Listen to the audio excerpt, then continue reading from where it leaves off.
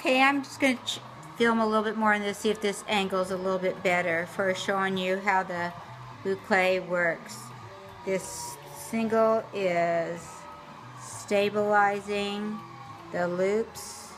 It's going around the loops. This is not the angle I would normally hold it at, but it's doable.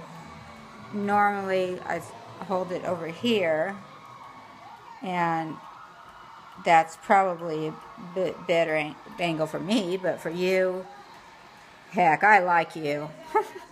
Let's just go ahead with what would work best for you. Okay, so there we go. I could fidget with these loops here if I want. Get back. Oh, you know what? Ooh, this is everybody's nemesis here. See what happened? When I stopped and I was talking, the bobbin, I went the wrong way for a second because I'm now going counterclockwise, and I was started to go clockwise because that's the way we usually do our singles, and it's very habitual. So let's see if I can untangle it without taking the whole bobbin off. Ooh, I think I got it. I think I got it. Yay! Yay! Are you happy for me? Oh, I'm happy for me. There you go. That's how pain. Have you ever done that with like 100 yards of singles? I end up just cutting it off because I enjoy spinning, so it's not, there's no way I want to do that. Okay, let's see. Am I at the right angle? Where did that come from? That's the high chair there. This is on a high chair on a piece of Play-Doh. Okay, let's go back and pull that on. Pull it on fast enough that it doesn't get a whole bunch more twist. And here I am, back to my single that is, woo, I'm sorry, you fell. Okay, there's my thread. Got a little bit overzealous when I was trying to fix that bobbin. So here I'm untangling my single. You probably missed that whole thing. It was fantastic. Okay. There you go. Back to applying the single and making those loops come out. So if you hold it and make the twist come out a little bit, you know how twist lessens when you go the opposite direction?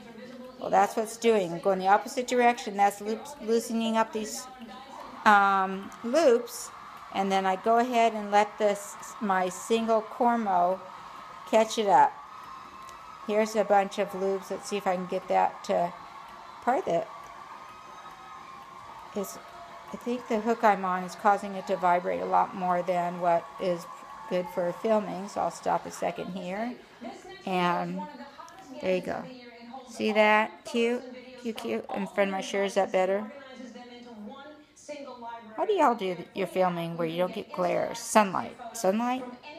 Or professional light? Not a camera on top of a high chair and a piece of Play-Doh? Anyways, my goal is to teach, not to become a photographer, although that would be cool too. Okay, so here I go, back to catching those loopies and curlies that I made with this other single of Cormo now. I don't know if you'll see this video, but I was explaining in the other attempt. I pity people that don't know what I'm doing on YouTube, because certainly it's going to seem very informative to them. This is a typical boucle method. It is not typical boucle. Blah, that's hard to say, because a typical boucle is, say that 10 times fast. A typical boucle, look at that, how fantastic is that gnarly little bunch. I really like that kind of thing. A typical boucle is lacy. It is not thick and woolly like this. This is I don't know how many, 4 wraps per inch. Some places more, or more wraps per inch, but this is a woolly, cute, adorable thing that a trim around A hat would be adorable without it having the itchiness that mohair sometimes can. Kid mohair is very silky, but some people can't wear any kind of mohair because just the nature of the critter. Higher micron count than the cornrow, but higher microns is what always allows you to have a shiny fabric too, or a fiber. So if I want my cornrow to be shiny, I'll usually add some silk. I don't add mohair. I have fun playing with mohair and spinning locks because it's cute. With me, because I have a lot of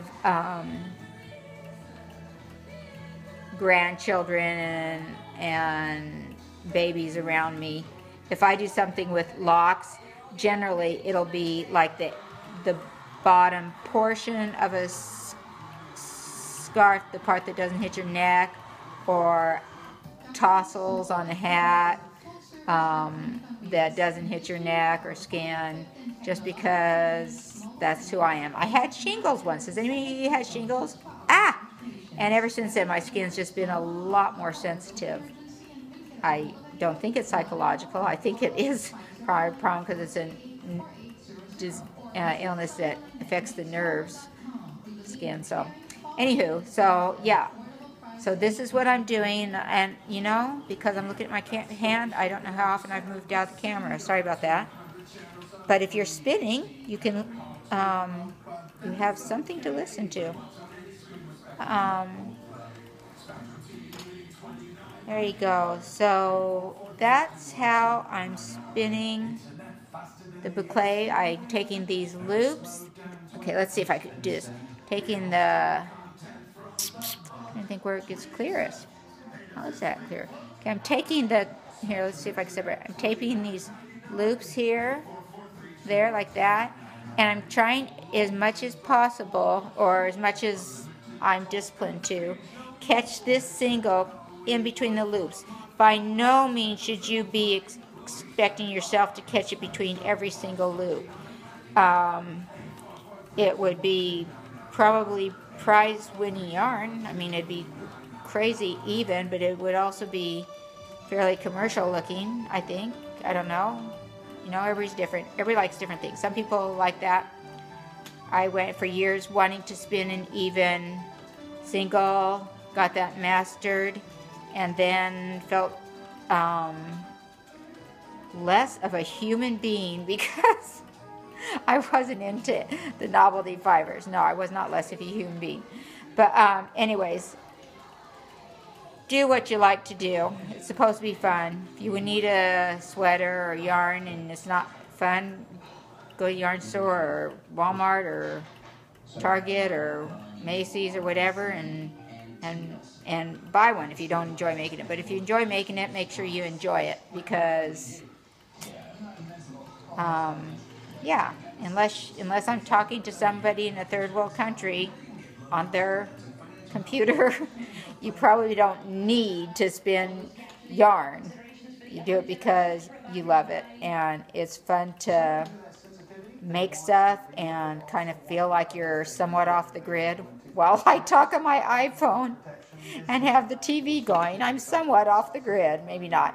Okay, but so there you go. This is how I'm making this non-typical boucle, typical method, but not typical materials. Generally, a boucle is a single thread, and then wrapped around that is a single of mohair, and then plied back around that is another single thread. So that essentially the only thing giving weight to the yarn, the typical boucle yarn, is the loops of mohair. That is one look. This is another look. This is a loopy cornrow, fun yarn. I hope this is coming out. You know, I can never tell if my screen's blurry because I'm 57 and don't have great eyesight, or if it's blurry because for some reason my phone isn't focusing. I'll watch it back on YouTube and say, oh dear. It wasn't my eyes this time. All right, there you go. That was fun. Hey, hope this works for you. Bye. Oh, look it. I have straight hair. I don't have straight hair, but I have straight hair today because I needed a trim really bad. I have a bunch of split ends. I normally do it myself. Today I decided to treat myself and have it done, and she said she needed to straighten it to cut it. So it's very different. Very, very different for me. Okay, bye-bye.